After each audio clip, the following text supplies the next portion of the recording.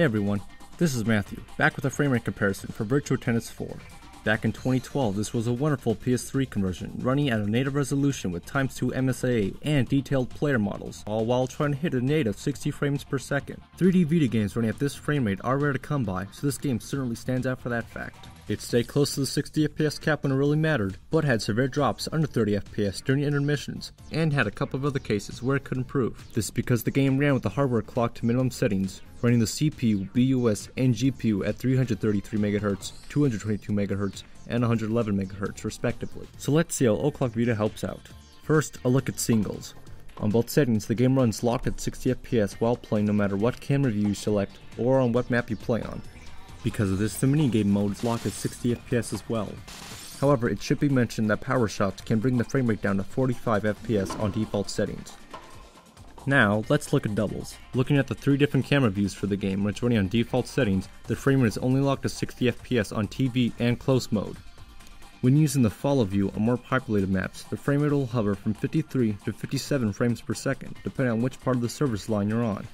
However, if you use follow mode on a qualifier map, the frame rate will be locked to 60 FPS. With Oclockvita, the game does not have any of these issues. It runs at a locked 60 FPS on singles and doubles. But let's look at every other part of the match. Replays run at 30 to 40 frames per second on default settings and are locked at 60 FPS with Oclockvita maxed out.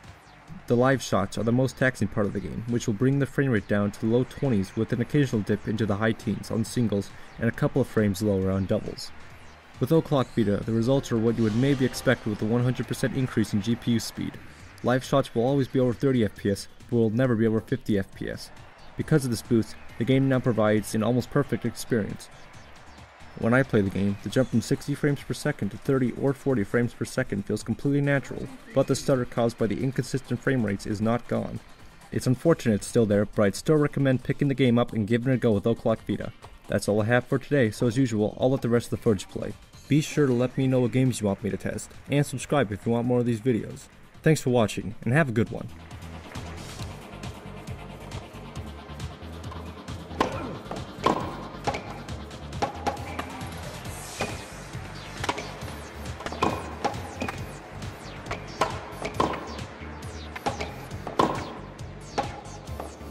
Game Federer, mon fils.